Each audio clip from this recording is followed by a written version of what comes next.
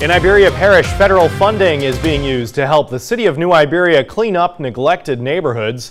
The city announcing the One Block at a Time grant program. It'll help eligible homeowners make repairs and allow the owners of blighted properties to get them torn down for free.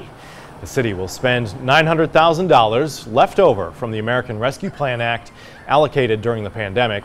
Eligible homeowners can each get up to $25,000 in grants to make repairs. The council people, the mayor, we care. We could have just thrown this money into sewage and drainage, but we didn't because we know our citizens need help. So that's why we're here. That's our job, is to look out for them. And this is what this program is all about, trying to uplift them, give them a better quality of life.